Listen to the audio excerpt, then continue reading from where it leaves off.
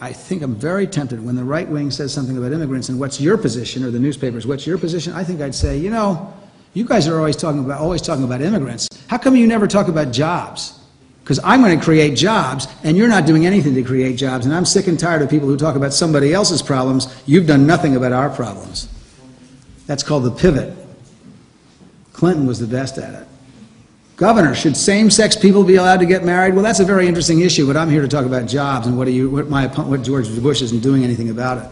Governor, what about abortion? Yeah, very interesting topic. Let's talk about jobs, because we need more jobs here in the United States. Well, so in some ways, one of the solutions to talking about immigration is don't let them set the agenda. We always do this on the left.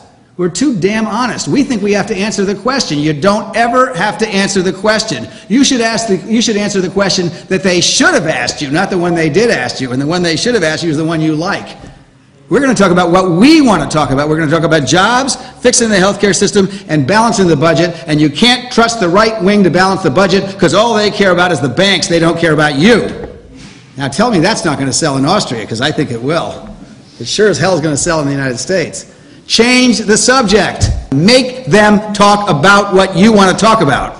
And be relentless. Don't let anybody else set the agenda ever. You don't have to respond to them. We're going to lead this country. They're not going to lead it anymore when we get through with them. So we're going to talk about what we're going to do when we lead, not what they haven't done, because they've been a wreck for the last however many years they've been in power. Sorry to get so excited.